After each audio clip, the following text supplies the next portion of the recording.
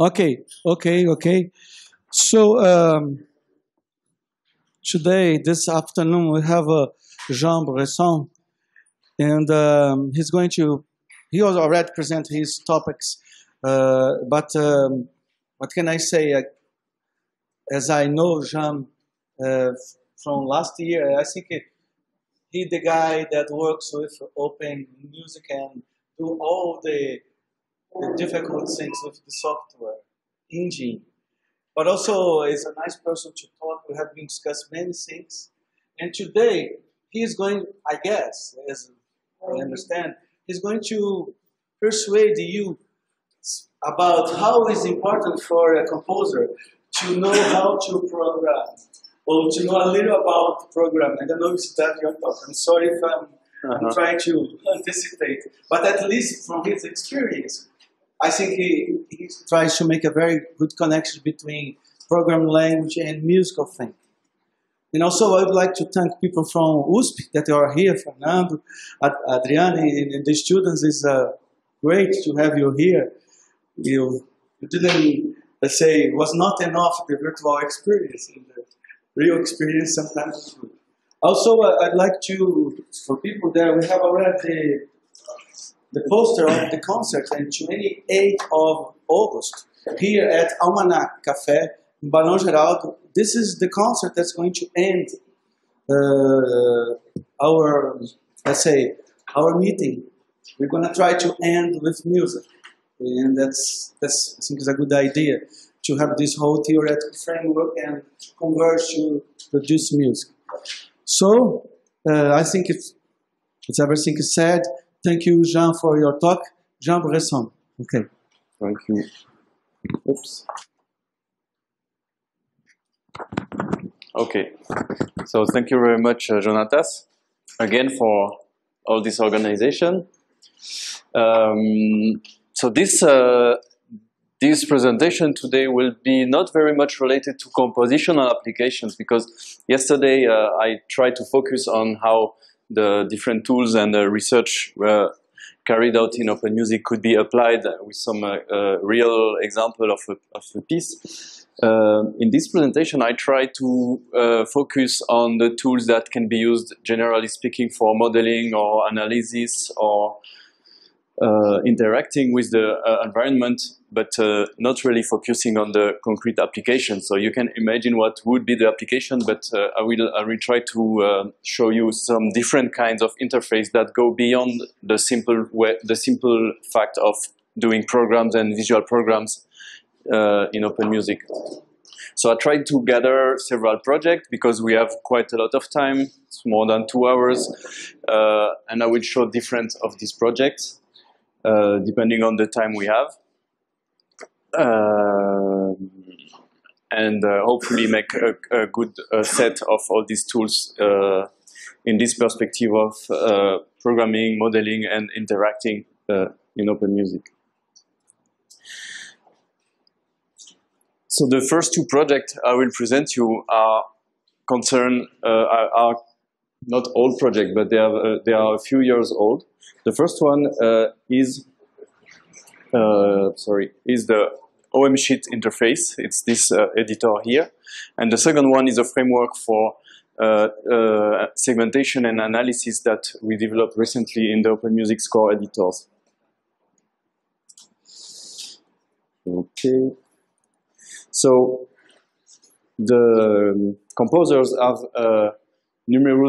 they are surrounded by numerous interfaces and supports for their creation. So as I said before, the visual program, or the program, if it's not about visual programming, is just the place where all the ideas and process of the composer are grouped together. But we also think it's important to take into account all the other supports of musical creation, and particularly the scores. So the different projects I will show here are aimed at going, as I said, a little bit further than just making a program and running a program, but try to focus on the different interfaces that allow the composer to be the real experimentator of his own musical mind and making this kind of modeling process with formalization, implementation of concept, experimentation, etc. So my presentation will be mostly interactive. I will switch from my slides to the open music environment, but I have a few screenshots here that show a little bit the main ideas of this editor. So OMSheet is a special kind of score editor that was developed by Carlos Agona and myself. It's presented in this paper from a Computer Music Journal, 2008. And the idea was to extend the concept of a maquette that Gérard showed on Monday. It was an interface where you can consider at the same time as a sequencer of musical data and as a program where musical data is related together. So we wanted to keep this idea, but focusing on the notion of musical notation in order to have something that really tries to look as a score as much as possible.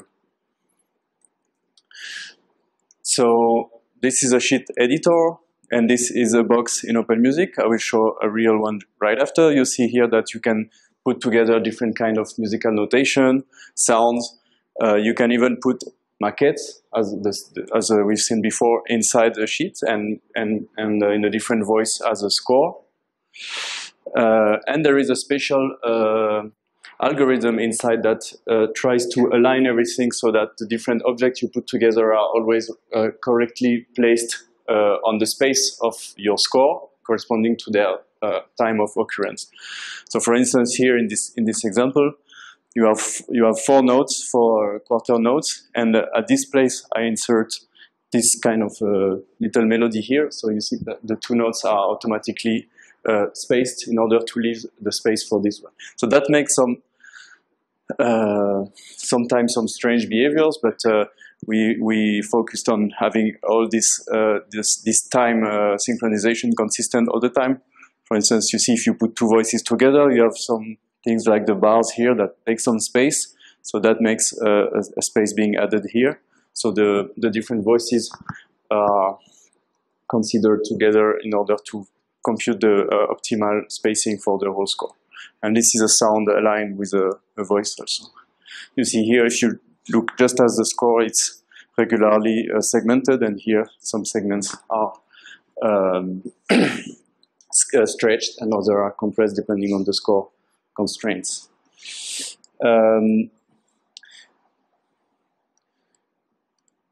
Yesterday I showed an example that didn't work, so that's a good opportunity for me to show it working. You remember it was this the synthesis of this score that was supposed to be a sung part played together with a piano accompaniment. So in this object we had here, and I tried to put everything together, was actually an OMSheet. So you see now the sound with the voice here that was synthesized in OpenMusic, and the piano accompaniment here.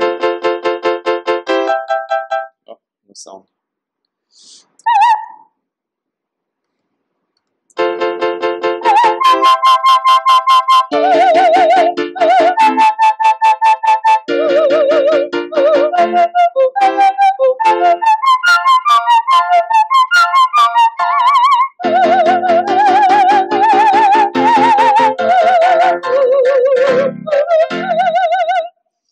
Okay, so this was just to fix yesterday's demo, but you can see at the same time that, for instance, here we have a grid that shows the time. Every second there is a vertical line.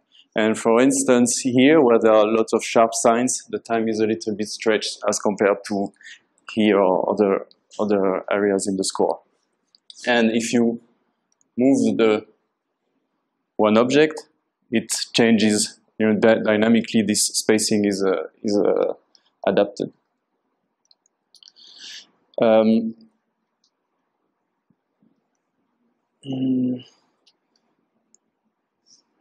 If I create a new one, just to show you, so I create an OMSheet box here. So it's empty at the beginning, you see here, I created it by connecting a list of objects to the voice input of this sheet box. So let's say I have a voice here. I will edit some data in here.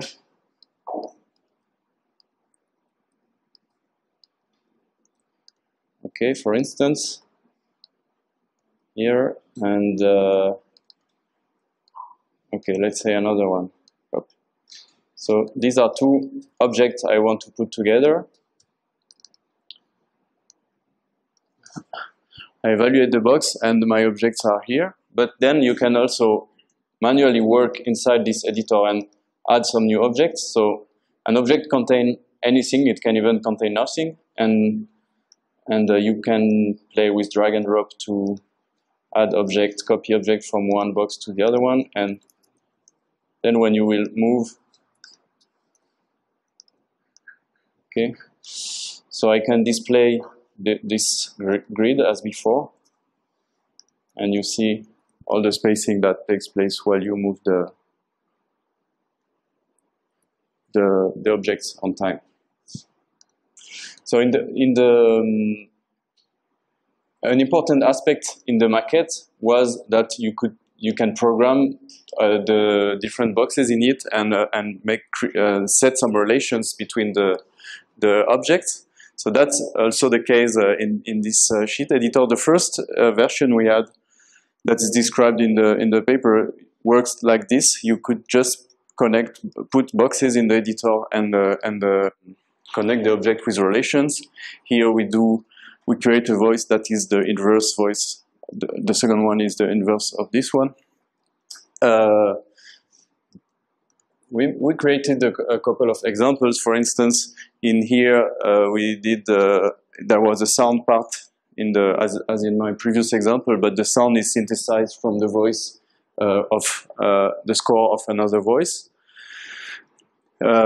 Here we make a transformation, time stretching of a sound according to the constraints of the voice, the score voice at the top. And in the current version of this sheet editor, now we have actually separated the interface into two different panes, because this way of representing the relation was sometimes complicated, where you have very big scores and you ended up with a lot of connections in here. So now we have two parts in the editor. I can show you in a real one. I select this show sheet patches here, and here I have this special box which represents the contents of here. So it's a kind of a meta representation of the object itself inside itself. So you see there is a kind of quick representation of what's in here. I have one voice object, one chord-sec object, voice, voice, voice, 4 voices. They have all a number, and I can duplicate this box as many times as I want. So this allows you to create these relations I showed in the slide before. For instance, if, let's say, I remove this box, you see the representation is updated here. And I will select the first one here. Yes, I select this one. So in this object ID, I do 0. Now, if I evaluate this box, this one is in red, which means this box now is focused on this object here. If this one is 1, I have now 2 pointers on these two objects, and I can program relations between them. For instance, I can represent them here. I create a voice box. So this one is not part of the actual score, it's just part of the underlying program. I take the object content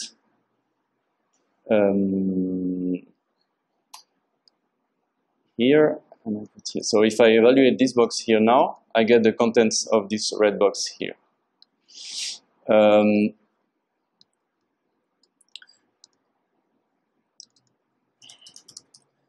So I will use this a function called reverse. I reverse the chords on this box, create a new one. So this one has the reverse chord and the same rhythm. So this maybe needs a little bit of understanding of how open music works, but I hope along with the different example you understand a little bit. So you have, when we have a program here, we always choose to evaluate some parts of the program. So here, for example, if I evaluate this box, I will create a voice. These are the different inputs, and for instance, these inputs represent the rhythm of this score, and this one is the pitches, the scores, the chords. So in this case, the rhythm will just ask what are the rhythm of this one and take the same value, and this one will take the reverse list of chords from the upper voice. So if I evaluate here, okay, it's not a very good example because the chords are all the same, but let's change it a little bit. Up, up.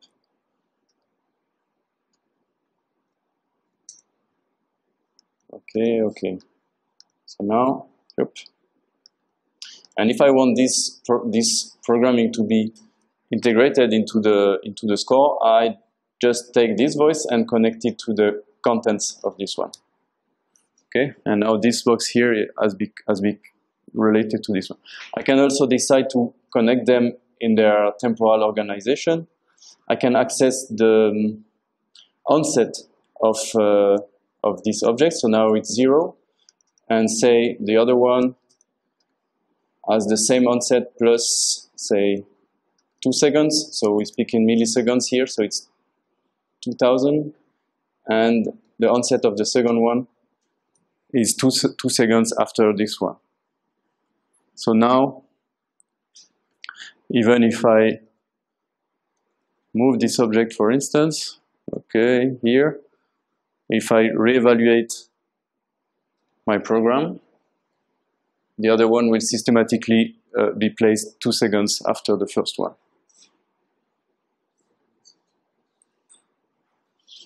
Okay? John, yes. Only one stupid question, but sometimes... No stupid so, question. The parameters on the top of the box, they are the same as in the input and the output, they are yes. the same. Sorry, the same. So what goes in, goes out. Yes, sorry. If you don't do anything. Yes. So that means if you want to have an echo, you rile up everything, there's no change. You copy. Yes, if I connect everything here, you mean? That makes the same. Another quicker solution, so maybe, yes, there are two main kinds of boxes in open music. One are these boxes that create objects, and these ones are just functions. So the function can be as complex as you want, and the objects too. So the functions here, they just take some input and return some output. There can be different number of inputs and outputs. For instance, here the plus has 2 input, 1 output. The object boxes, there are some, we call it factory boxes. It's like if an object-oriented language, the instance producer, when you make a new chord, for instance, in Lisp, it's called the make instance function. So that's what these boxes do. And in addition, they produce an object and they allow you to visualize the last one they produced, or even to open it and change it by hand. So it's a kind of a function box that creates an instance and has a local memory. And the inputs, outputs represent the different attributes of this class. So they change for every kind of object. For instance, if I do a note object here, so that's a note. The inputs are the pitch, the velocity, the duration, and the MIDI channel. And the outputs are the same. So this, if I connect something to the input, then I evaluate the box. So I call it, I say, make your new instance, and it changes the pitch here. The other have default values. And if I want to get the value, I just read it from here. I can see, for instance, in the listener, or if I do text box. Oops.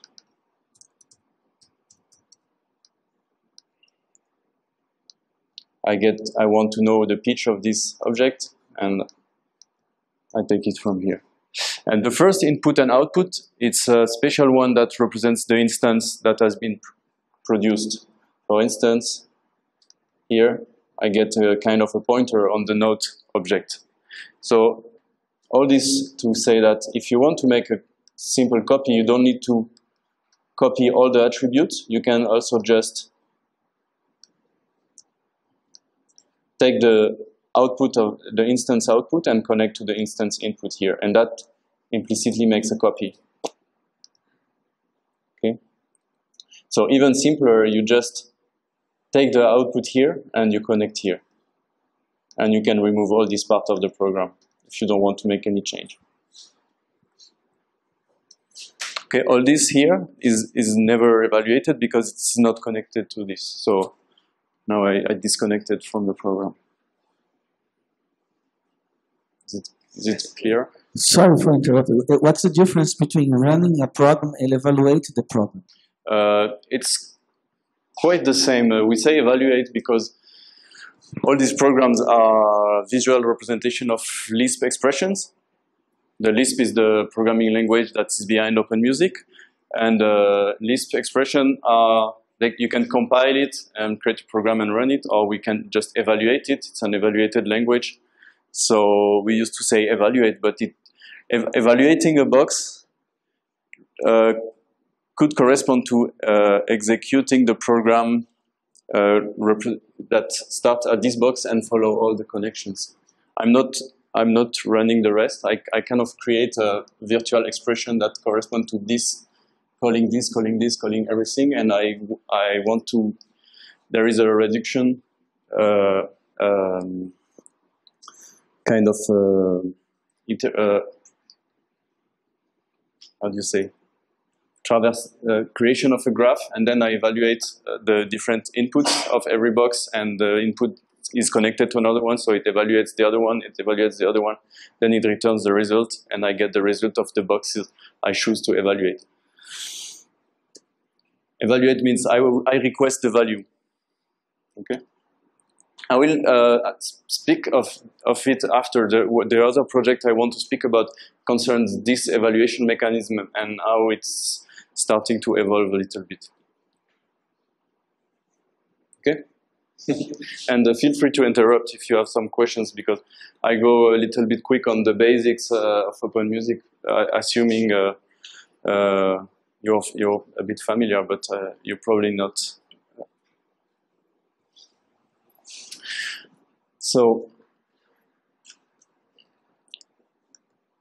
I have a funny example with this object, which is the reconstitution of, okay, no, this is just to show you a patch that Carlos Agon did a few years ago. He created these strange objects in OpenMusic and made a score which was a reproduction of the microphony score from Karl-Heinz Stockhausen. So just to show you, you can put very heterogeneous objects in here, even objects that do not really have a direct musical meaning. And the example I want to show you is the reconstitution of the Bach tone canon. I don't know how to say it in English. So that's part of the musical offering pieces. And in these pieces, Bach gives some kind of enigmatic instructions, and the performer is supposed to decode it and build and play the piece. So in this case, this is the score. It's quite simple, and as you can read it, the idea is that you will create a canon with one of these two voices, and the two voices are separated by a perfect fifth, and then the canon, while is going on, every time it repeats, it's transposed by one tone. So it's the one-tone canon per tonus. So this is quite easy to to do in Open Music, I have just copied the different parts here. So this is the first voice.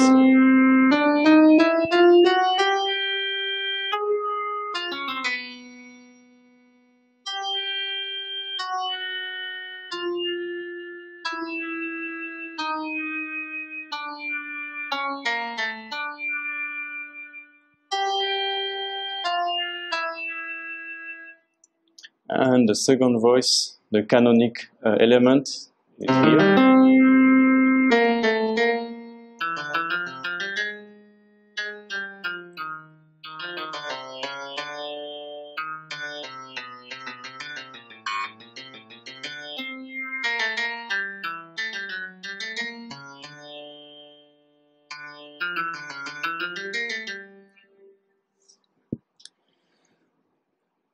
This is the recording of the piece by a string ensemble. Maybe we can hear it now.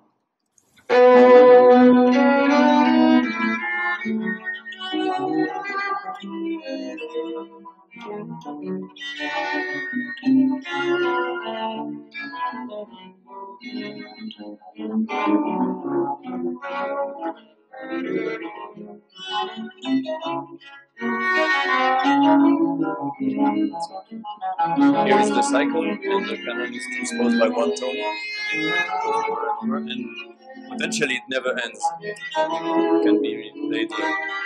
It's infinite canon. So to reproduce this mechanism and regenerate the score of this canon, we just need one single operation. It's a transposition. So let me show you quickly. If I have a chord, for instance, this one,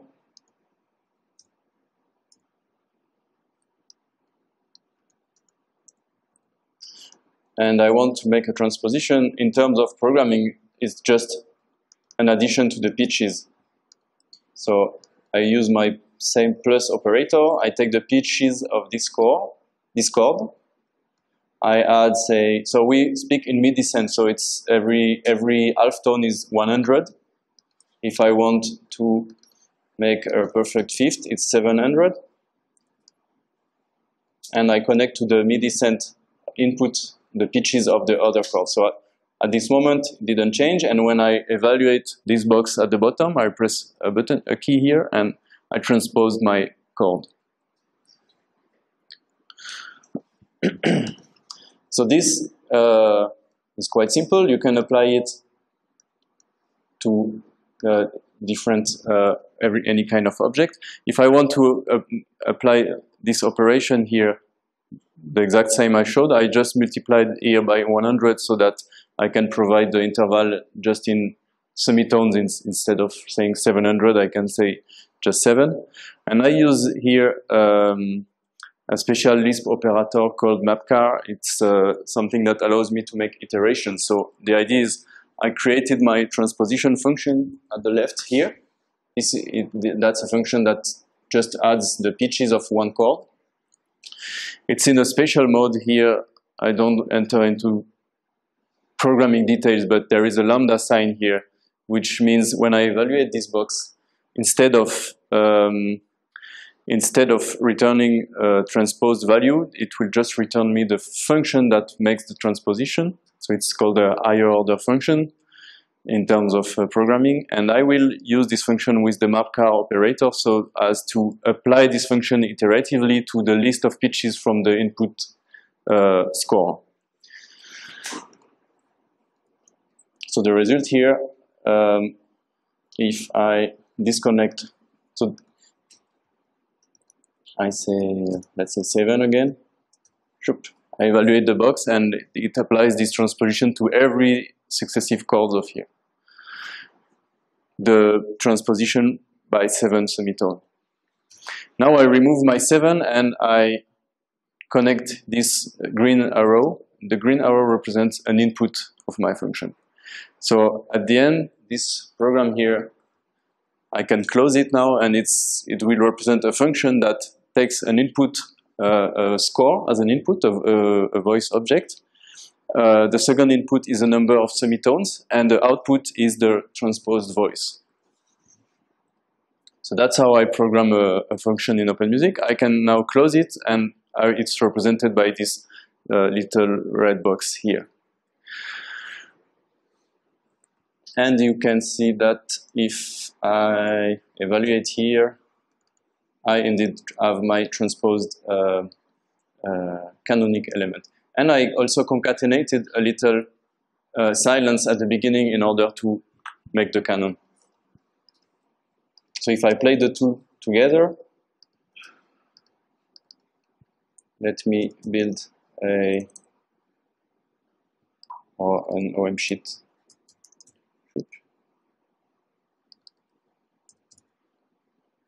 Oh, it's, sorry.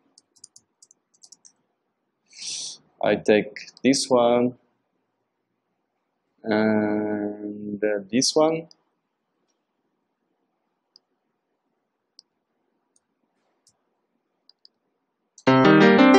Oops.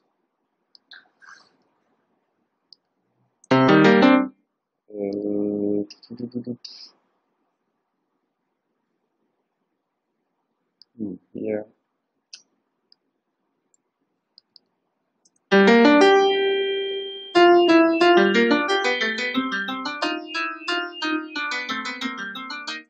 Okay, so I used two operations here. One shift in time and this transposition. So if I want to apply the whole process,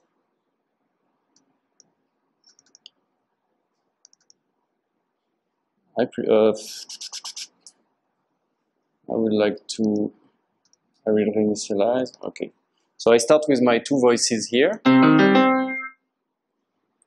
and I implement all the process here, just of repeating this transposition and a shift like I did before with the plus operator, and I iterate on the different voices. So here,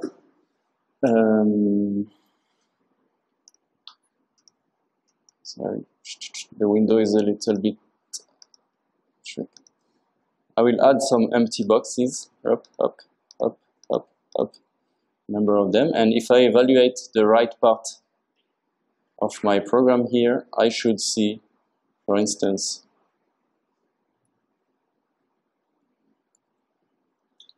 the canon generating up, and this one here, here, here. Okay, so I just repeated this transposition. The successive occurrence of one voice on this, of one part on the same voice are just transposed by one tone, so two semitones, and between the second and the third voice, there is an additional transposition of a fifth, 7 semitones.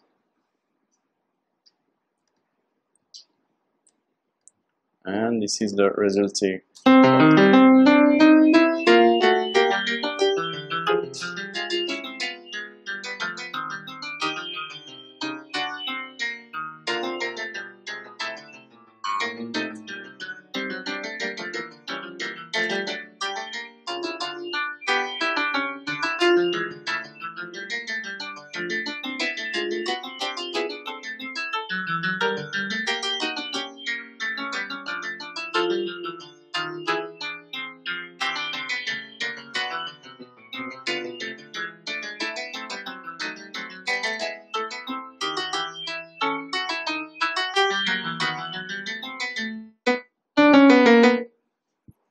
Okay, so the last one did not start.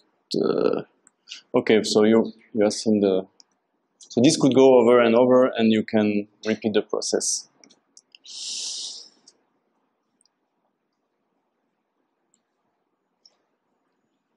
You have any question? Okay, so that was the first interface I wanted to show. The second one is not exactly a new interface. It's actually an extension of the standard score editors of Open Music. We did it in the context of this project with Carlos Perez Sancho from the University of Alicante.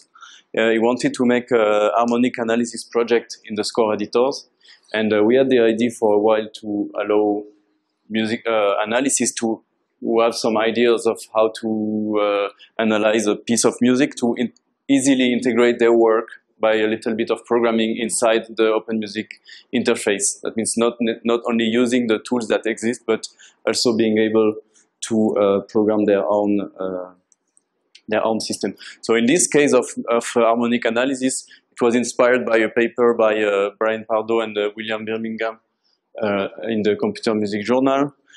It consisted in segmenting the score, and there is an algorithm that allows to take the different segment and estimate what's the tonality of this segment. So that's not very original analysis, but that's the process we choose to test our system.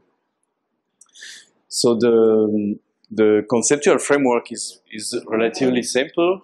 We just consider that score can be divided into segments, and we try to make the less restriction as possible on what's the definition of a segment. So you can define segments simply like with a time of beginning, time of an end. The segment can be contiguous or not. They can overlap. They can be spread over the score. You can have the same segment can contain different kind of data. You can actually define all the way a segment is defined is up to the user or the programmer. In this case, it can be defined by some functional specification. For instance, all the pitches that are higher than this value are considered. That's how I define my segment. And then attached to the different segment, you can put some kind of labels that can be as simple as some text or very complicated data that you relate to the segment. So the job of someone implementing an analysis system in this framework is just to define what he considers a segment and how he computes this data that is attached to the different segments. And then the framework we developed allows to take care of all the user interface and integration in the editor. So there is a simple hierarchy of new object that is added. So the score object here is the existing Open Music part. And that's what we added. There is a superclass called abstract analysis. All the different analysis you want to add must be subclasses of this one. And the analysis contains a number of segments. So we have some predefined segments, as I said, the time segments, the chord segments. You just say, you select some chords and you define a segment with it. Or you can also define your own class of segment. So that makes a short, small API like this, an application programming interface, which define the different functions to know. For instance, these are the class of segments you can use or redefine, and some function like compute analysis segments. It returns the list of segments. Analyze one segment. It creates the data for one segment, etc. There is a number of functions. You don't need to implement all of them, but the one you need. I will show you an example and create this pitch class set analysis and add it in the Open Music editor. So I just need a chord sequence. Okay, this one is okay. So this is a sequence of chord.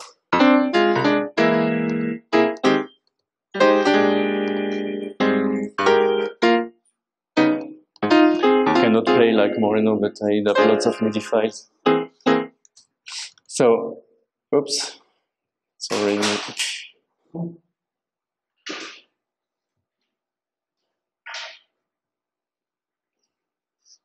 Okay, so it's already loaded. So I will maybe restart my system and start with nothing. So I will start with fresh music. Up. my chord sequence. So here I am in a special mode that's been added to the Open Music editors called segmentation and analysis. When you're in this mode, you can right-click and add a new analysis to the editor. So here there is these two analyses available, and I want to create a new one. These are just test analyses that they do not they are not very useful. For instance, this one allows me to just put some markers and say and add some information at several places. For instance, section 2.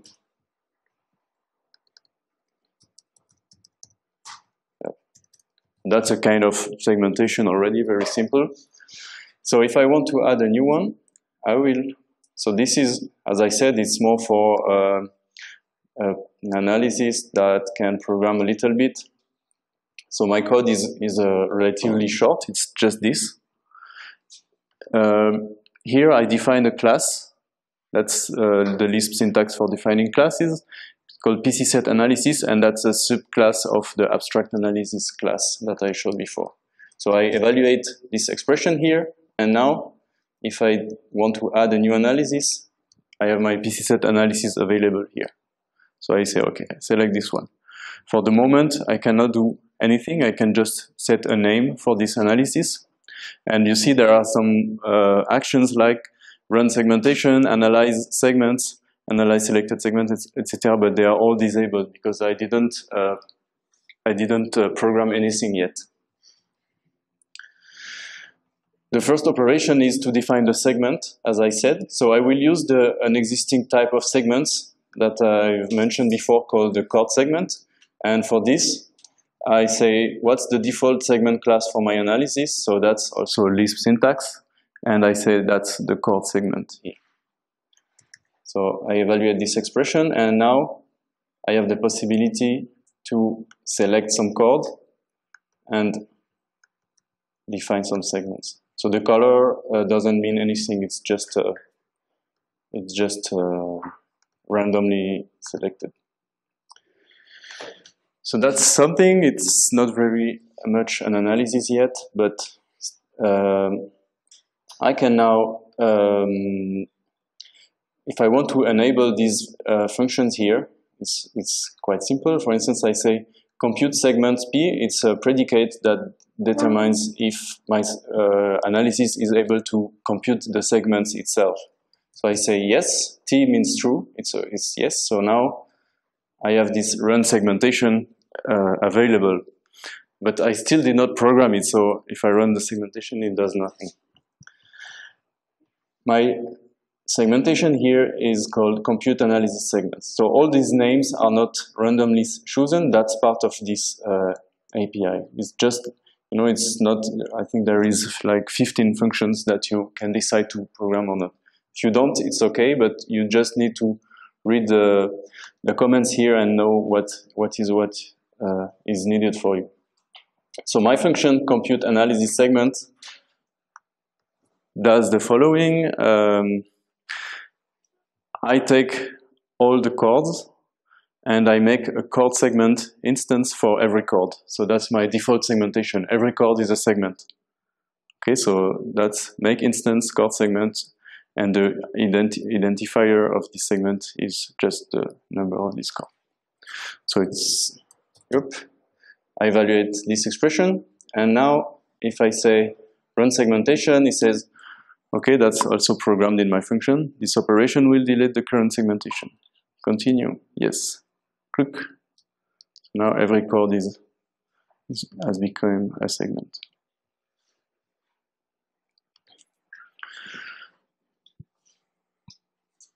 Questions? I'm sorry. I want to make a kind of connection, okay? I think 70% of the class here is not familiar with Lisp. Yeah, that's why I'm not detailing too much. Yes, but only what he showed there is a predefined set of Lisp programs. So he's using that as a kind of prototype. But my another question is, when you present the score, as it is now, the representation of the time in this score is proportional. Yes, yes. This is the other one was not proportional. When you use proportional or notation for the score, when you use real notated, how it is described. Yes, it's just because these are two different kinds of objects. You have in Open Music, the main score object are the chord sequence. Is this one? It's with proportional time representation, and the other one is a voice. And the voice is the one I used in the previous example, and this is more rhythmic notation. So you or the composer use the one they need when they need it, and in this case I use it because it's a MIDI. We can mix up. We can mix proportional with a voice. It doesn't matter. You can mix if you can use, sync them as well. For instance, in the sheet editor I showed before, it's done for this purpose of having, for instance, two different objects that are not in the same time referential, and we try to represent them together. In the program, you can mix what you want. You can even, for instance, if I take my sequence here and I connect, there are some automatic transcription. It's not very accurate, you see. That's why I use this one, because it's a MIDI file. And here I play it as it is. If I try to make it fit in a rhythmic pattern, if I don't know, it's good. But sometimes it can be bad because it just approximated to the closest. So that's the problem of quantification. It's a very old problem. Actually, one of the predefined analysis you have here, if I say contseg, it's used for this problem of quantification. I create some segments, and within every segment, it will give me what's a representation of the rhythmic pattern that corresponds to this segment, regardless of the pitches. That's what I had in the patch when I opened it. That's why also I had these boxes here. So this box takes the result of this the quantification analysis and create a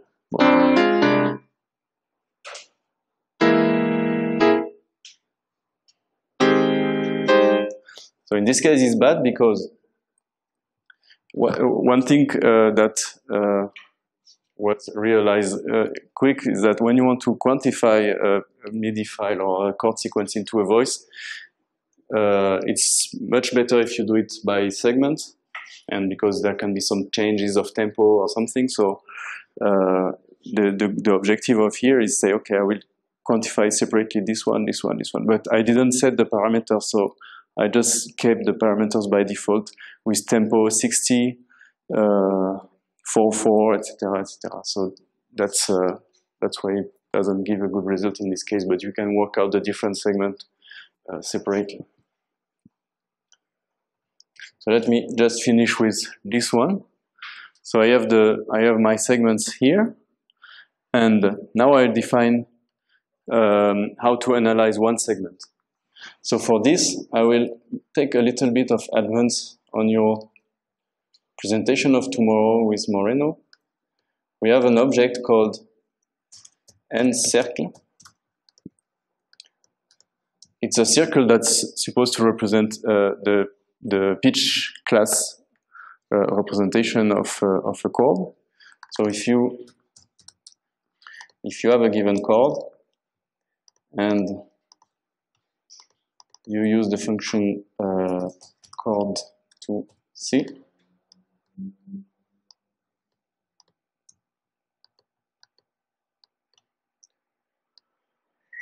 here you set approximation to, it's okay. So, and you get the pitch class representation of this chord. So that's what I want to use in my analysis here. So I do analyze one segment, I apply the same function. So everything that's in OpenMusic can be used in the Lisp programming part too. Say chord to C. I take a chord with all the pitches that are in my segment, and that's the segment data of this segment. So I evaluate this. I enable the analyze segment function, and now I can say analyze segments. So now every segment has this kind of label with instance of the end circle. I need to draw them correctly, so that's my last two functions.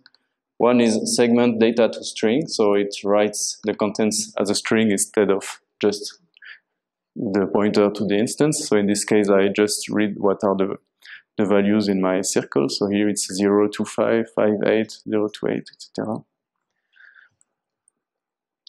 And in this one, I draw the circle. So that's the drawing functions, draw circle, and I draw the string of the number here. So now I get my analysis here.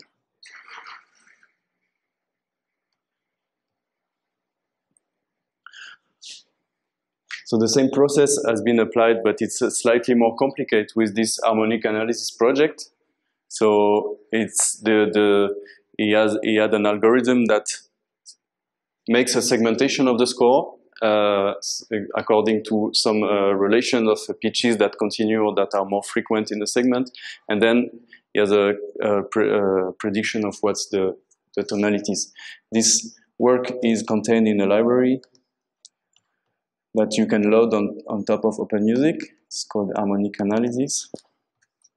I won't detail the code because it's more complicated than this one, but I can say add new analysis.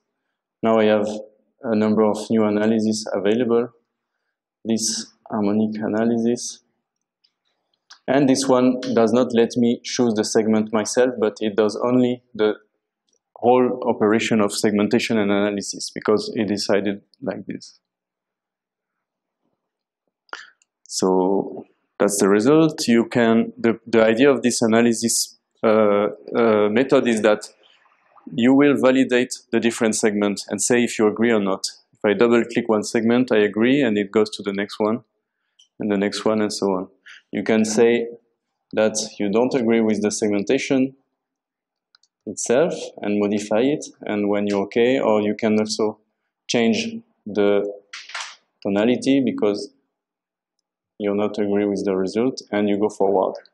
The idea being that the corrections and the modifications you make will be taken into account in the future to better estimate the rest of the harmonic analysis.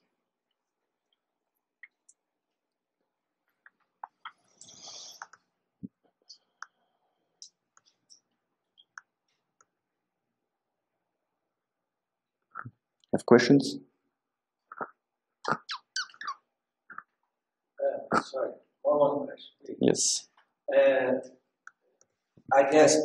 I guess you are taking the experience of the guy that works with the interface as a cue for the program to understand the harmony. Mm-hmm. That means the experience. The guy say this is C major, and the computer takes this C major definition.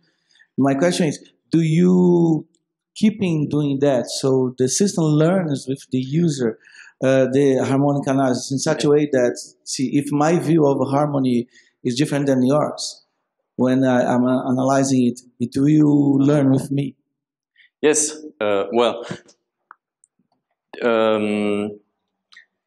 yes, and that's actually not the concern of the framework I'm showing here, because the idea is here we provide everything for someone to integrate his own system of analysis, and in this case, the system here, as I have it, maybe in the University of Alicante they have worked on it since then, but the one I have, it just take your correction into account and will maybe modify the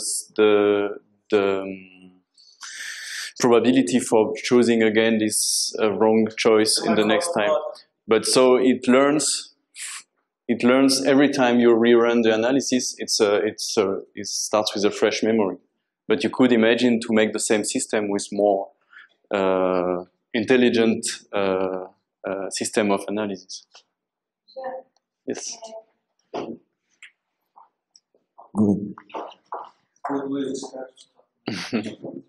On segmentation, it can recognize similar structures with the same contour or the same nodes. Once again, here the system does not recognize anything. You put the symbols. Yes, as I showed in my version, the first one with the this one, the automatic segmentation. It was very silly. It takes one chord, one segment. And if I want to make a better segmentation, like in this case, or more advanced segmentation, that's an algorithm that can be programmed by anyone who wants to integrate his system. So in this case, I don't exactly know how it works, but it follows the paper I mentioned before from the harmonic analysis process. I don't remember exactly. If you want motif analysis, motif, variations of motif, yes, it doesn't recognize. It could be, but for instance, there have been some work in open music with motivic analysis, and that would be, for instance, interesting to transfer this work in this framework in order to make an analysis, a segmentation corresponding to the result of a motivic analysis. But in this case, it's not implemented in the system right now. This open music as a system in general has as few as possible things implemented, and we expect the user, generally composers, but also sometimes musicologists, to integrate their own algorithm of segmentation or composition or whatever in the environment. This is kind of a silly environment. It does not know anything about music.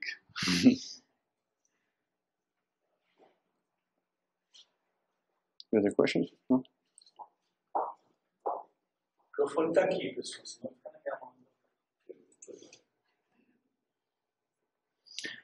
Okay, so that was kind of an introduction to the core of the things I wanted to show today, emphasizing the interactive aspects that go around the main programming activity of the environment, which is usually more focused on these patches like this. So I will switch again to the slide for a few minutes.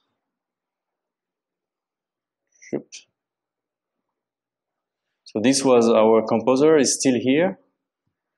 And he has a lot of different environment. He wants to make some programming, but he wants also to use some scores. And very often he uses interactive frameworks in MaxMSP or Pure Data or this kind of environment. So the recent works that we are carrying out in open music are trying to understand and address this strong paradigmatic shift that exists currently in the computer music tools between open music-like environment, also that are derived from Patchwork or PWGL, and the world of interactive real-time systems. So the first confusion that sometimes people make is saying, okay, this open music is for making scores and MaxMSP is for making sounds. But we have seen in lots of different works that, for instance, what I've shown yesterday, that you can do lots of sound processing in open music, also in PWGL, and there are lots of works in MaxMSP that are done at IRCAM and other places, and also all the improvisation frameworks and this new Bark library that deals with scores in open music that find at the end all the symbolic aspect of music composition can also be handled in real-time systems. So this other distinction, the composition versus performance, is maybe more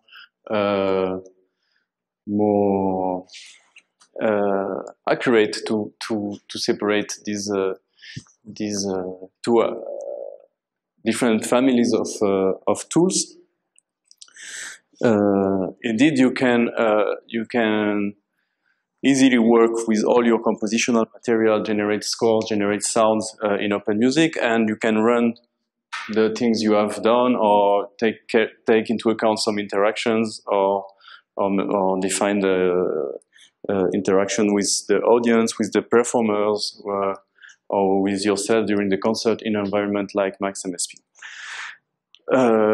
Usually we call deferred time the environments like Open Music, as opposed to the real-time paradigm of Max or pure data. And that's indeed an interesting point of view to focus on the notion of time in these two kinds of environments. As you know, music is mostly about building time structures, so the way your system deals with time influences a great deal how you make music and what kind of music you make. So if you try to compare the time of your program with the real time of the music, well, when we are in Open Music, for instance, we have these two times completely separated.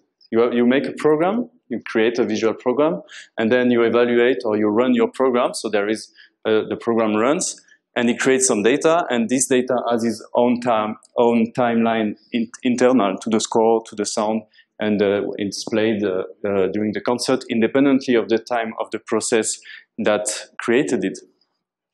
That allows this process to take the time of music into account and to build very complex musical structures. You can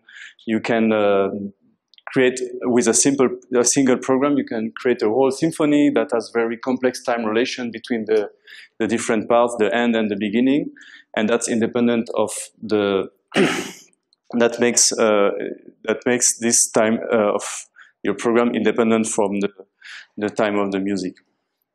But that somehow cuts this program from any kind of interaction with its environment. In the real-time approach, in Max, for instance, the time of the music that's going on runs at the same time as the program. So you can make lots of reactivity. Every cycle in your program generates a little bit of music, and the program goes forward at the same time as the musical time. So these are the two conceptions of time we are interested in putting together in a more intricate way, instead of having these two conceptions completely different, as it's the case now. So I explained this before, the mechanism of evaluation in Open Music. We call it demand-driven because, as I said, when you have a program like this one, you select a box and you say, I want to evaluate it. So you start from here in the program, and there is a mechanism that follows the connection and computes the values and returns the data. So that's how the execution of an Open Music program works. So as I said, it's independent from the time of this structure here is computed in here, but it's an independent structure of the program. There exists a lot of interaction that I've shown you before, the possibility to interact with the data in the score editors and the different works around we are carrying out on the interfaces. But this interaction takes place when you build. If you think of the activity of using Open Music as dealing with program, so you interact during the building of this program, but not during its execution.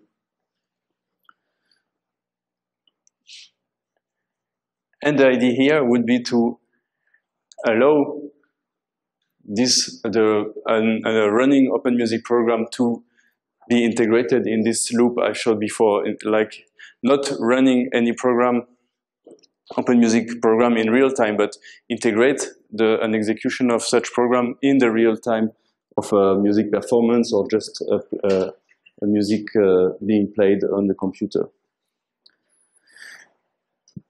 So we have published an article recently with Jean-Louis Javito, which tried to address this problem from a very formal point of view and defined a semantics of what is the evaluation of an open music program and how we can extend this, the evaluation mechanism to make it reactive. And for this, we realized that it was necessary to include in these semantics not only what's going on when the program is evaluated, but also what's going on when it's constructed by the programmer. And then the reactive extension. So we had a formal definition of what's an open music program. So it looks like a graph like this one, and there are lots of description of it. And then we add the notion of time in this graph. So we consider it's a program at time t. And then the time is a logical time that increments itself when some kind of events happen. So the events that can make the time being incremented by default in the standard mechanism is just when you evaluate a box, as I said. And in this case, the graph, the values in the program are updated, and there are new values, and you made somehow a kind of step forward. So that's what we call a request. And then we add the notion of events in the environment. It's anything else that can also generate this step forward in the time representation of the program. So I will show some concrete examples. So we have this notion of event. Two things have been implemented, the different things that generate events and an update mechanism that make the program execute when an event occurs. So the update mechanism is kind of the inverse as the evaluation I shown before.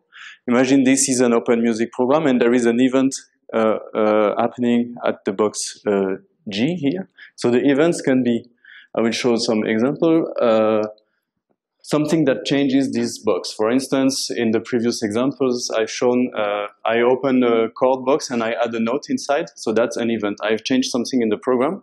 And if I decide this is an event, I trigger this update mechanism. So it makes kind of the inverse path in the graph and goes downstream the graph and find terminal boxes at the bottom. There is a mechanism that avoids to make unnecessary pass, and then when it reaches the box at the bottom, it just evaluates this box as if it was a standard request from the user. So I will show you some example, and the interesting thing is that all this mechanism is strictly transparent from the user, and I can take the program I made before and just switch the state of the boxes to be reactive boxes, and you will see some completely different behaviors. This is after. So, for instance, let me. Okay. This is a patch in Open Music, quite standard patch. It takes a random note between two values and adds some pitches to create a chord. Okay, each time I evaluate this box here, I have a new chord. Repeats this process 30 times, generates a list of 30 chords, and I have them here. And so this is the pitch, and the onsets are also computed by this random function here. Okay. So I have a program like this, and I have a key that, I don't know if you see it, it becomes a range that makes some parts of this patch reactive. Which means now if I modify the value here, it automatically updates all the rest of the patch that is reactive. So I put it red in order to make it visible here. In this case, it stops here, but if I also select the boxes here, that makes the whole patch reacting and being updated every time something changes somewhere. So the patch can be pretty much complex. If I take another one, like this one. So this one creates a melody that follows a given profile, and there is a control of the density of the different chords. So let's do it. I put everything reactive, and now if I modify any value in this patch, okay, I have all the rest updated. You can use some interfaces like the slider boxes. If I create a slider here,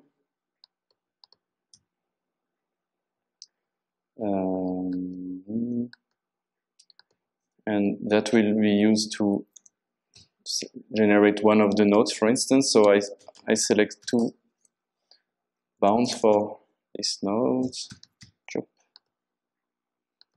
vertical. I set the slider reactive. I connect the value to one of the nodes, and now I can use this kind of control to update my value. So I wanted to make a complex one. It's not yet complex enough because in order to stress that even if it's reactive, it's still not real-time programs. I cannot guarantee that when I move here, this is immediately or after a number of time being updated. So the objective is not to make real-time processes like you do in Max, but to be able to interact when you are creating a program.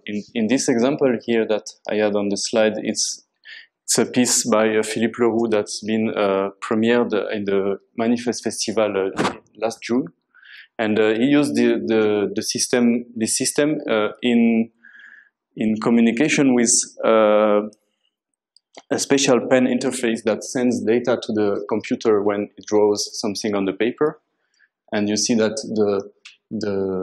this is OpenMusic behind, and the OpenMusic received the data and updated the different aspects of the compositional program depending on the drawing of the composer. You can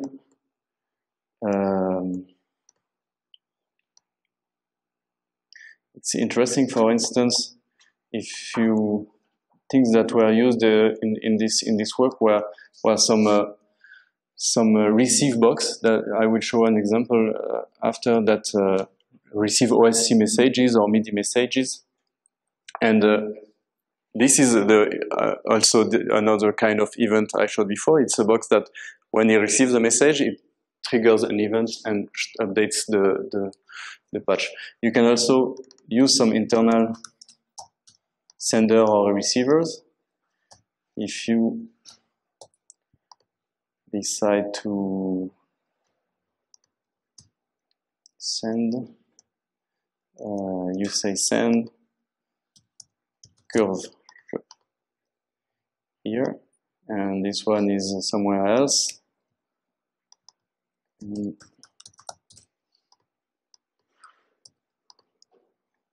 This one says receive curve, and it's connected to a BPF. So now, every time I do something in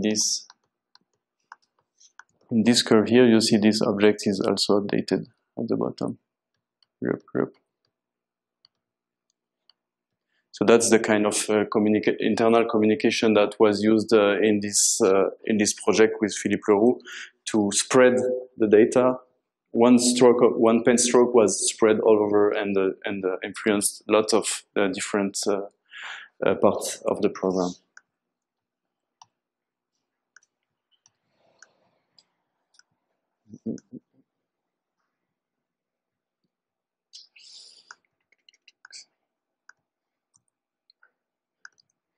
So, was reactive patches.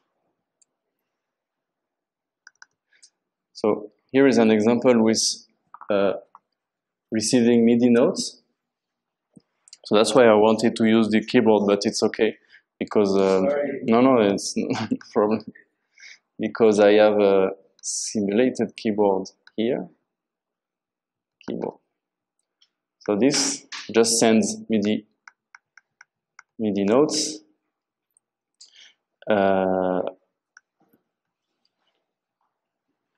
If I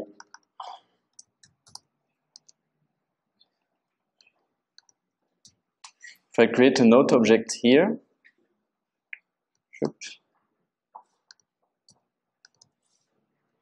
and activate this MIDI in box,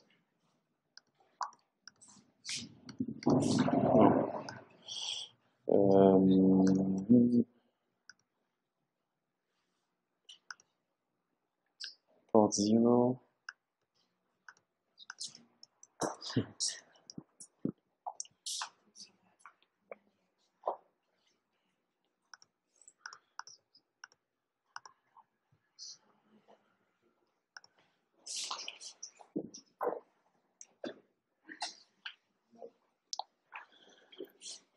Zero is a gestion de business.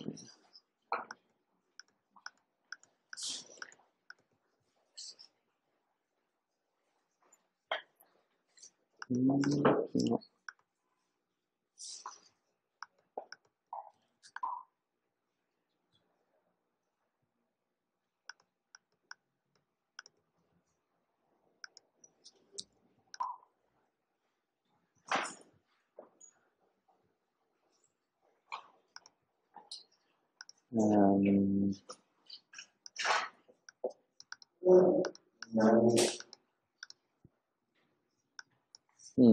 This doesn't send me. Huh? No, it worked before. If you go to the setup there. In Max? Yeah.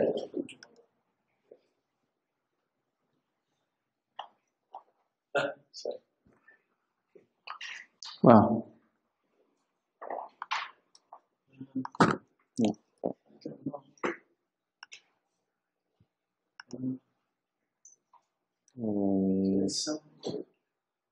Visit. Fenêtre MIDI. No, it's okay. Yeah. The communication.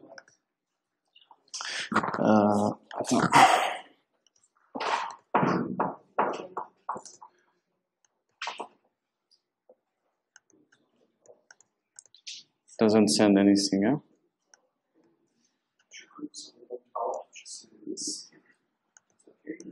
Sorry? Okay. Yeah, that's it. You're right. Okay. So here thank you.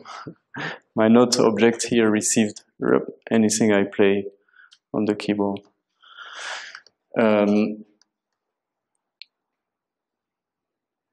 You will see when we do this kind of process, we soon need to use functions to group the incoming data, because if I want to collect not the note but the chord, a chord that is played,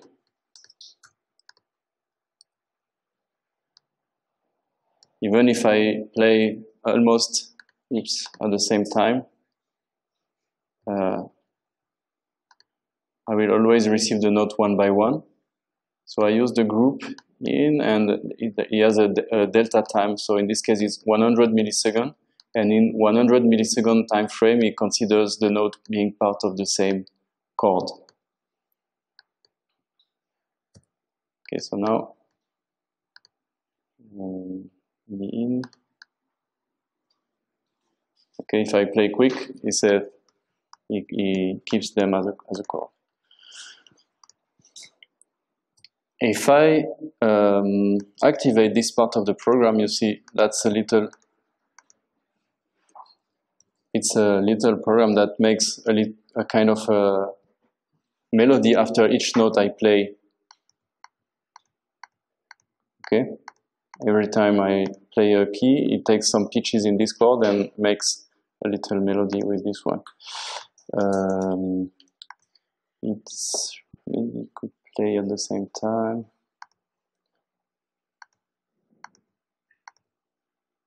Oops.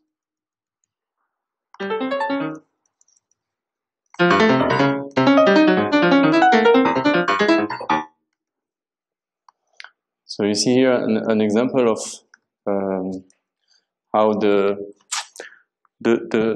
graph I shown before with the open music being integrated, for instance, in an interactive situation where the MIDI in notes come in and they are processed and they are sent back to the real time of performance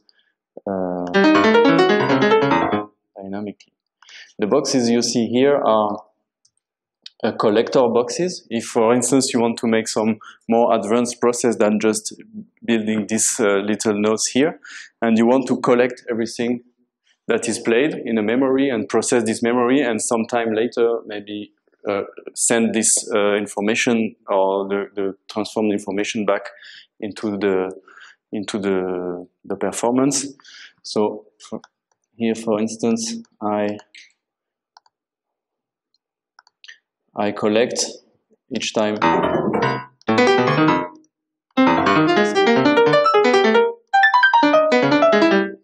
So you see my memory here is growing, and I can decide to reinitialize it sometimes. Oops. So.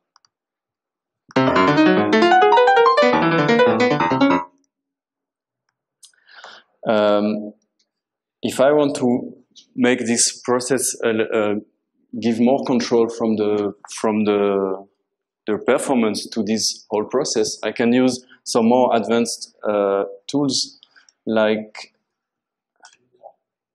I think it's this one. Yes, we have a root box that is similar to the root box you have in Max, if you're familiar with Max, and allows you to send OSC messages and separate the commands depending on the message. So for instance, here I can send to the environment the message play, stop, initialize, etc. And if I use a patch like this one, where I can sense different kind of information, I will activate this receive box, and if my program works, no.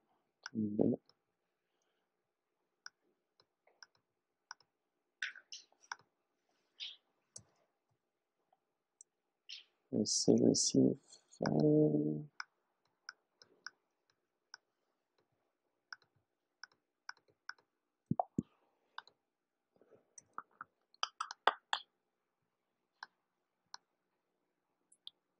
Okay, so he receives the message. This one should be turned off, maybe the other one.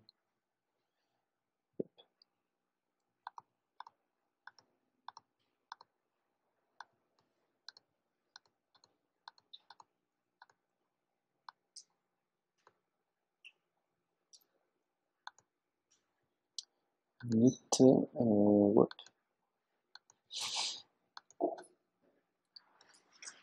So Not.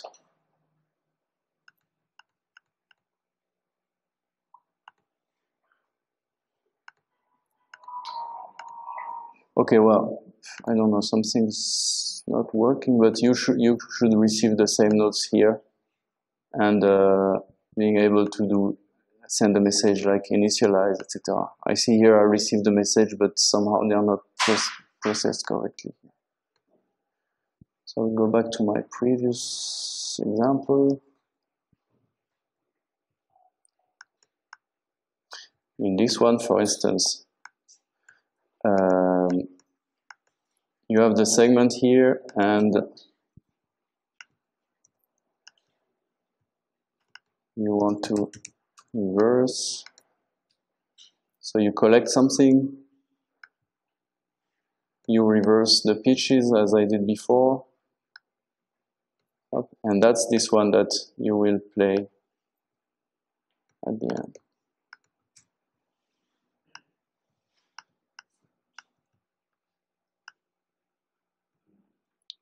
Let's see, start.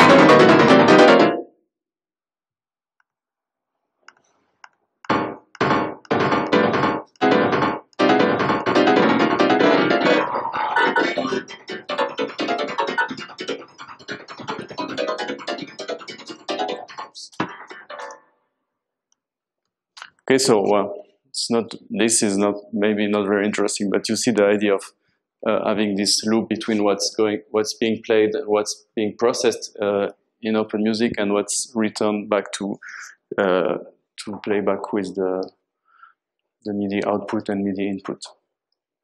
So it didn't work, but same can be done with the OSC and the other kind of communication. Yes. In this case,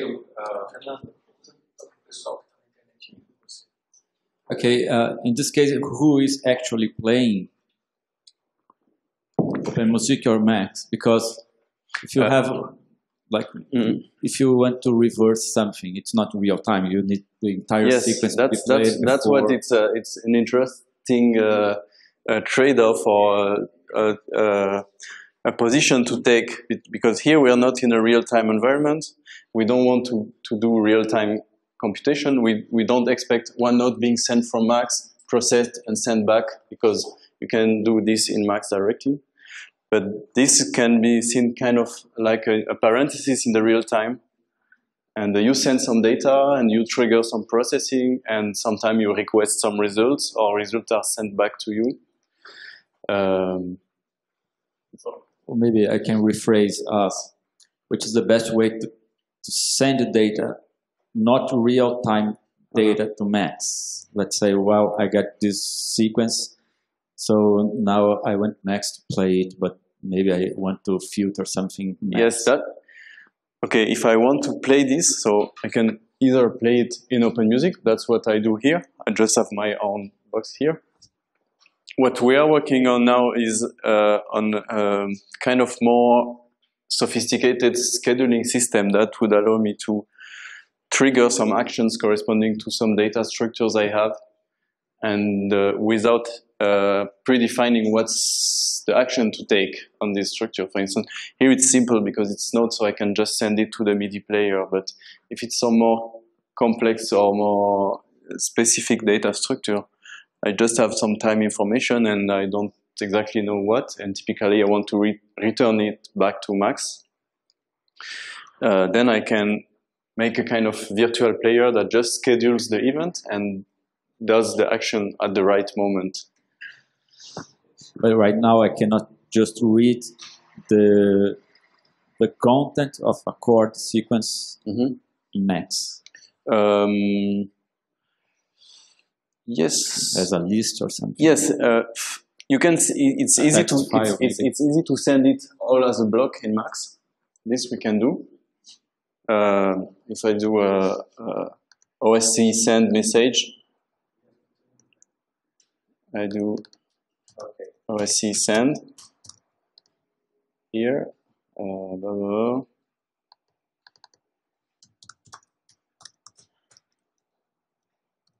Up. This and the results of my processing here.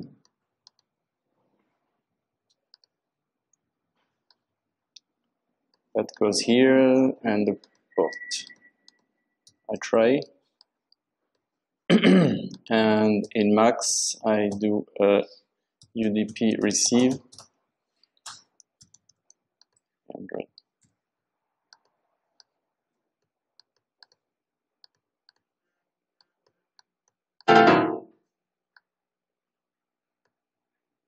This one. Oops.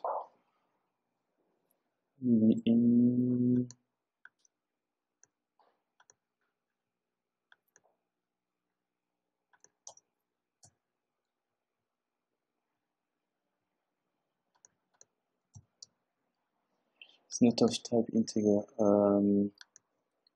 List.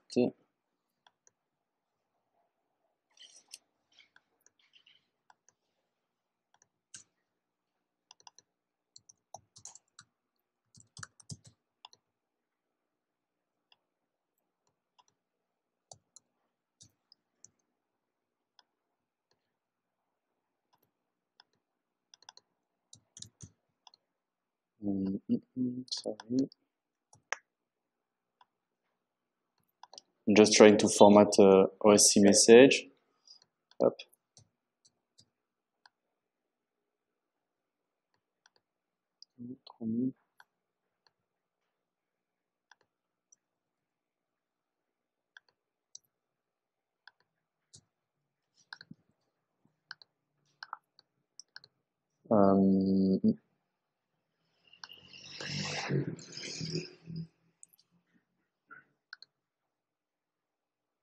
UDP receive. Did I make a mistake? No.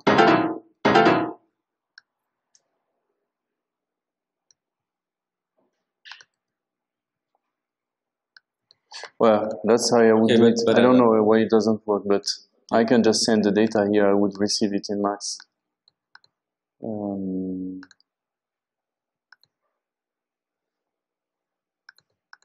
Window console.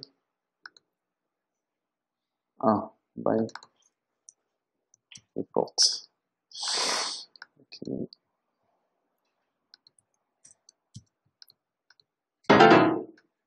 Okay. So now.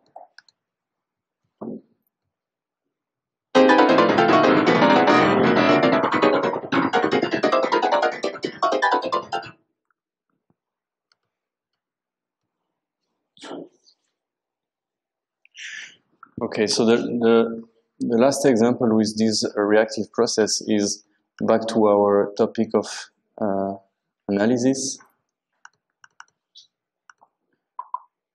You remember the end circle object?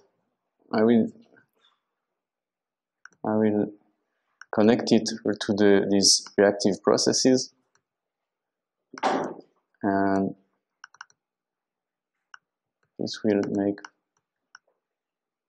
Okay, I can dynamically see what is going on my keyboard being played as a chord, or we have an object that's still in development. It's a representation of the tonets. So for the moment, it's not very intelligent yet. It doesn't know which node to choose in the grid, so it selects everything. But you can imagine it select the right one.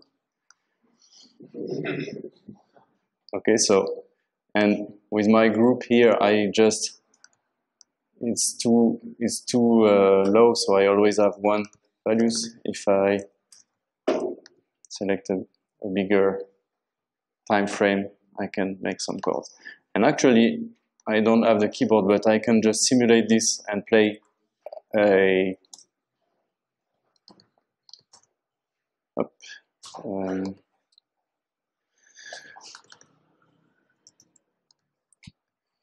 where's my synthesizer?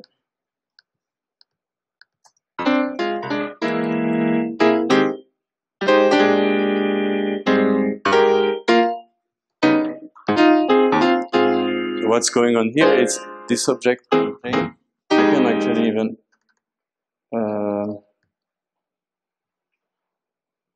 add this analysis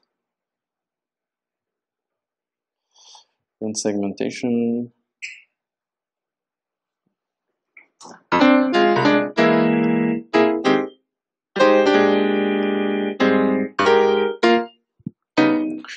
So this editor is playing, is sending MIDI events to the system, and my patch here receives the MIDI event from the system.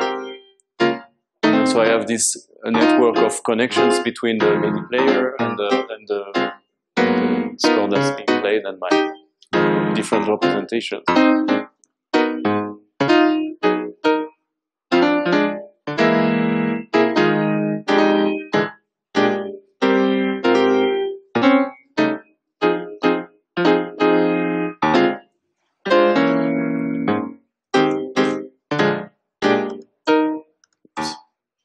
So what's the original tune?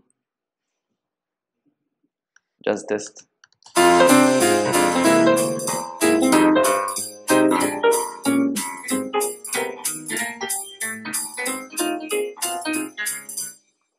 Okay. Some more questions? Huh? Yeah, can you take the microphone? No, it's because here I have I extracted just the chords, but that's the full. It's not audio.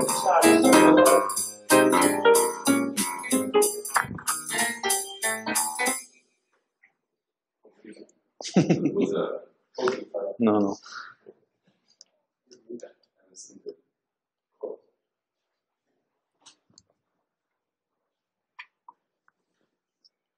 So I see the microphone not on. So there is a question from José Padovani. He asks if the reactive feature is already integrated in the current version of OM. There is another question. Let me answer maybe this one. Yes. It's integrated in the available version of the source. It's a 6.9, but the currently released one on the AirCam forum is 6.8. So it's not not available in the distributed compiled version, except if there is a link somewhere. If you check on the web pages, I have no network here, but there is you can load it as a separate library on top of OM 6.7, 6.8, and it works more or less the same. Okay. There is actually two questions. He says, even if there are Linux versions of OM source code available, it is still quite difficult to compile in other distros which are not based in Fedora, Linux Fedora, like not RPM-based distros, like Ubuntu, Debian. Mm-hmm. He asks if there is a plan or possibility to distribute binaries for these other distros. We have a Linux developer is in Norway, and he should ask directly in the Open Music list, because I don't even have a Linux computer myself. Okay, and the last question is about the libraries, OM libraries that are exclusively for forum subscribers. If there is a plan to make them free, and if you have access to those libraries, you have access to the source code to personalization, etc. Yes, no, I don't know about any plan to make it free, but all the tools I've shown today is not part of these libraries. Yeah. Yeah. Uma pergunta? Vamos lá.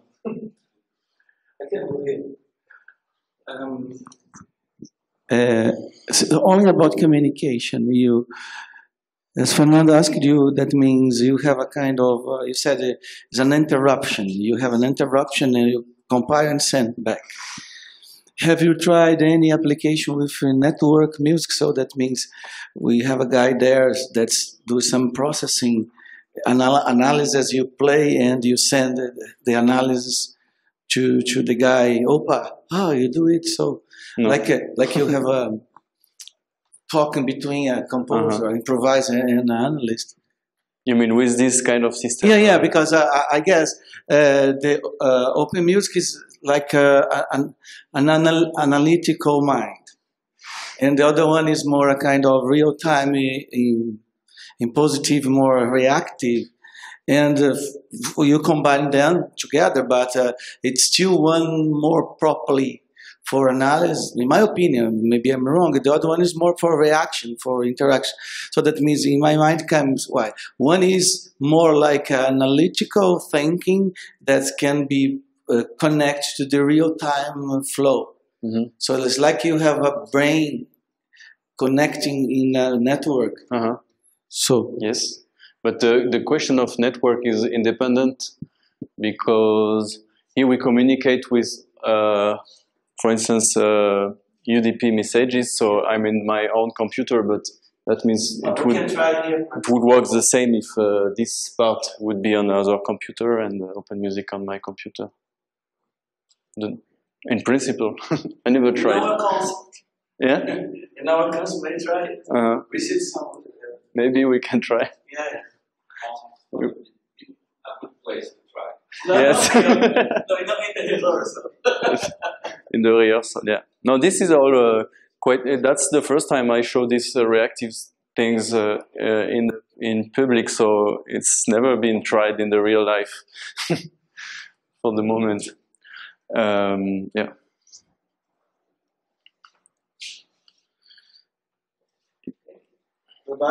If we have some more time, I can show some more. I don't know. We have more time. Or we can stop. Okay, go ahead. Because yesterday I had no time to show some parts of sound spatialization that are also being possible to control in open music. So I can take 10 minutes and show a couple of examples. So I will close all this. So for all those who were not here yesterday, I spent a lot of time showing how you can control sound synthesis processes in open music. And I will just complete this presentation with, oops, not save.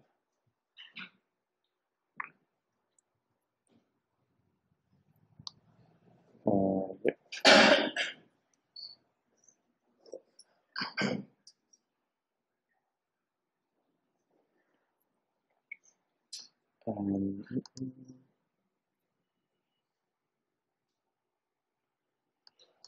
Okay, non, j'ai pas besoin. Okay, so the open music tools for sound spatialization, they look.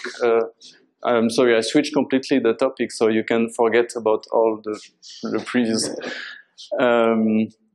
And switch back to your state of mind after yesterday's presentation.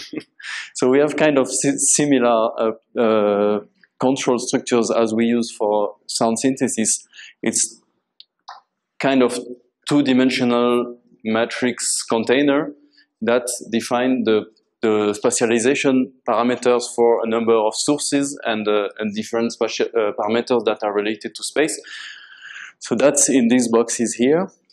Here it doesn't look like a matrix because actually there is just one source, and this is the trajectory, and this is the speed of the source. And then we have different renderer, and this is the multi-channel out file. So the main idea is we focus on this structure here that defines the sources and their parameter in the space. Position principally, but also reverberation or orientation, etc. And we don't, at this stage, we don't care about how it's going to be rendered, what technology of spatialization, how many speakers or room configuration, etc. Aside from here, I have this simple data structure that represents my speakers. So for instance, if I have 7 speakers like this in the room, I say that these are the positions of my speaker, and I evaluate the sound box at the bottom, and it computes me a 7-channel sound file. The renderer are of 2 kinds. Okay, that's the 7-channel sound file corresponding to my source here, doing this trajectory in a room and with 7 speakers at this position.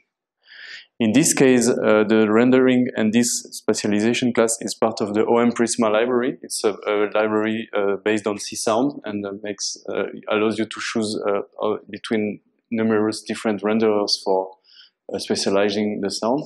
And we have another renderer that uses the SPAT engine from IRCAM and is able to do pretty much the same kind of operation. But then for other applications, in the other examples, you will see that the different rendering technique from OM SPAT or OM Prisma are more or less suited to different applications.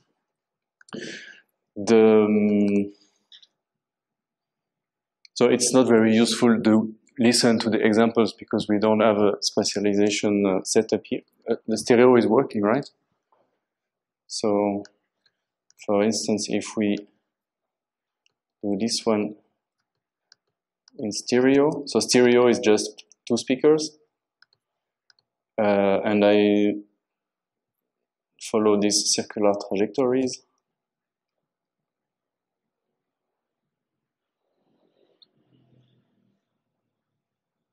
Oh no, it's not good. Okay. And I will add the speed curve here. Maybe we can hear something.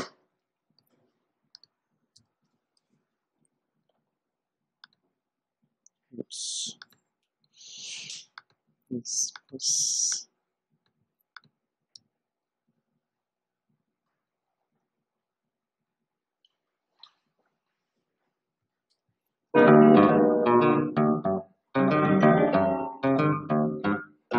So here, as I do circular motion with 2 speakers, it should just do like this, and we go quicker and quicker because this is the curve of the speed.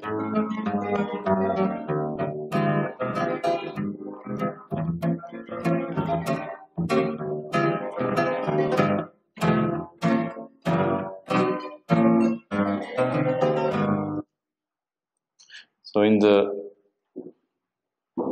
these other examples, you see the same kind of process, but with several sources. So in this case, the matrix is 3 columns corresponding to 3 different sound files, and we have different trajectories. We have one circle, 2, and the other one is steady at a single point. You can use all the tools, algorithmic tools from OpenMusic to generate trajectories.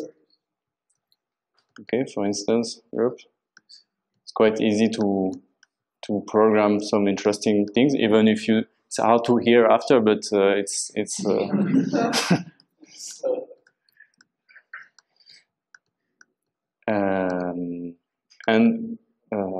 okay, for instance here, you can in the OM SPAT version, not the C-Sound one, the one who used the SPAT, we communicate with SPAT using SD files. That's the third time we see these files since yesterday.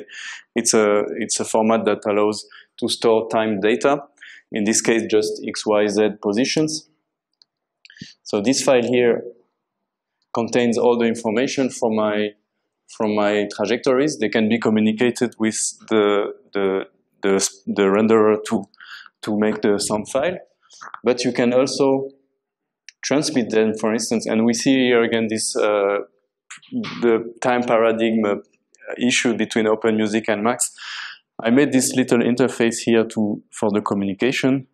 Hopefully now with the reactive feature we can do some more interesting things. So this stores all the data in Max, and then it sends this as OSC messages typically you can receive it with the SPAT or other things in Max, and apply these trajectories to real-time input, sound input. So this is just, I also have a kind of a visualizer to see what is going on. Yep. Oops.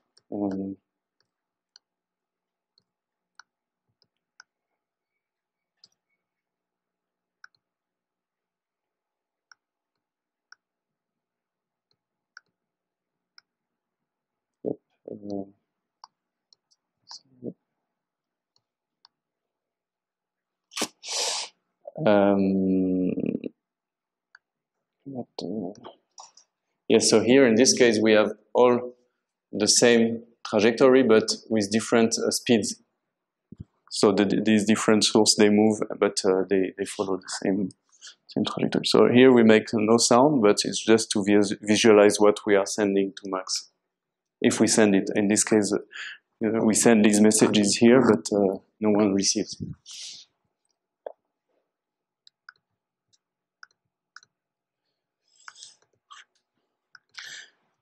So that's more the SPAT aspect, which is useful to communicate trajectories with SPAT and synthesize some sources.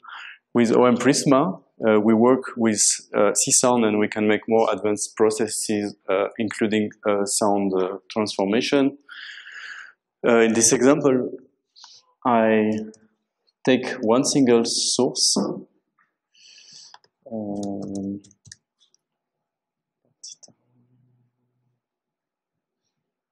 This.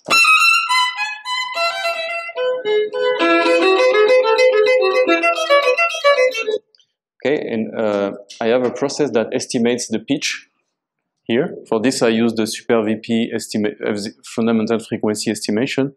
So that's a pitch fundamental frequency estimation of my sound. And I use this data to generate the trajectory. Okay, so that's the trajectory. And typically, the more the higher the pitch, the more on the right, and the lower the pitch, the more on the left. And then I can use this trajectory to specialize this sound file.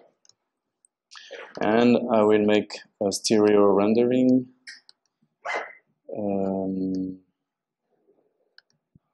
Stereo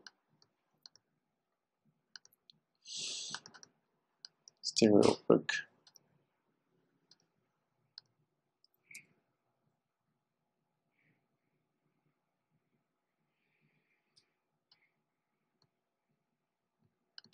Let's see if it worked.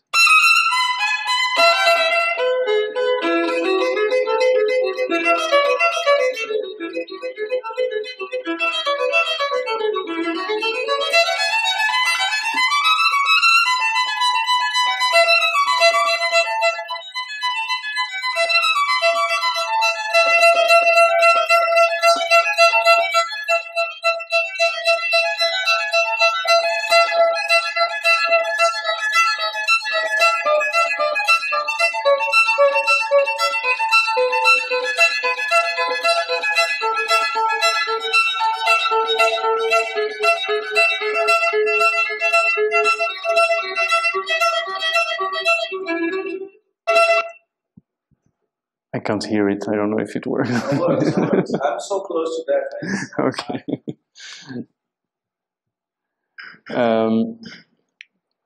Other one important and a very powerful aspect in this OM Prisma library is to be able to combine with sound synthesis processes in C-Sound. So this is a sound synthesis process from OM Chroma library. It does just synthesis, monosynthesis. For instance, this is using the fourth algorithm, the same as yesterday. Make some kind of bend. And OM Prisma follows the exact same architecture as OM Chroma as far as data structures are concerned. So you can use one object for synthesis, one object for spatialization. This is the position of the different every different pitch in the synthesis will be specialized. It's computed randomly. And once again, I can generate any kind of multi-channel sound file. So I will do it stereo.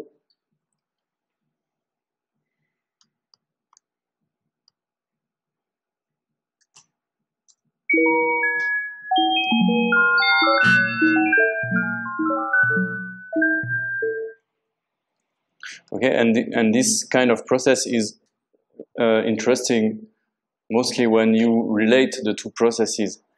Here I have the same kind of example with this sound, where in the first I have different configuration of the spatialization, and if different grain in this synthesis is specialized at a different position. For instance, here it should be describe this kind of circle, so you will hear from left to right, from middle to right. But if we are with more speakers, it makes a circle around you.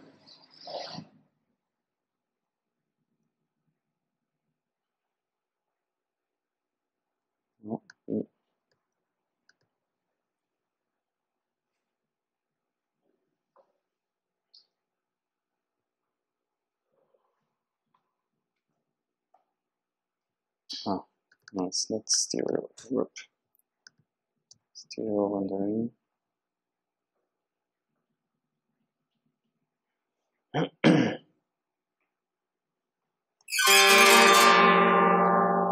Okay, and in this case, the position of the different grains depend on their main pitch, like in the violin example.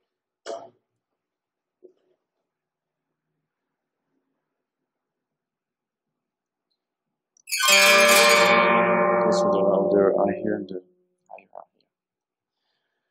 So with this, you can develop very complex processes and connect also the sound spatialization to the sound synthesis and to the rest of your sound synthesis, of your compositional process. The last example here is back to the first one with Bach. Use the same synthesis and spatialization process as this one we just heard, but in connection with a score.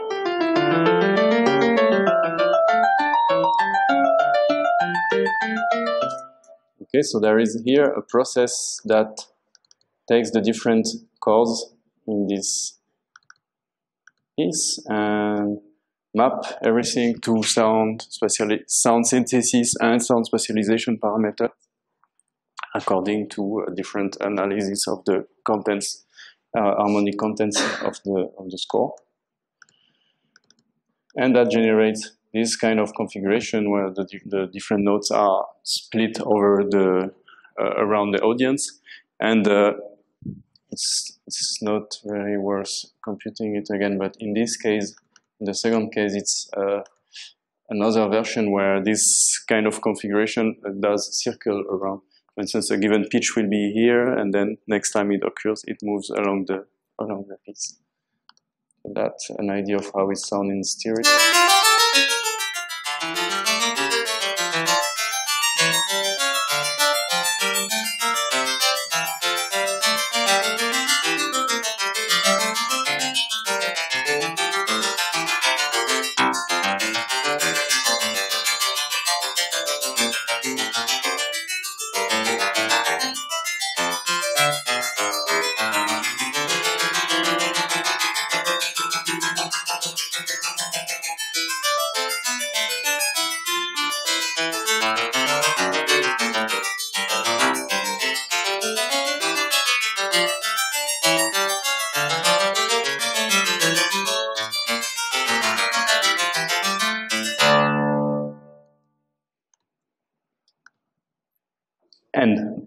The end. Okay. Question? Some question? Okay, Jean, thank you very much. Thank you.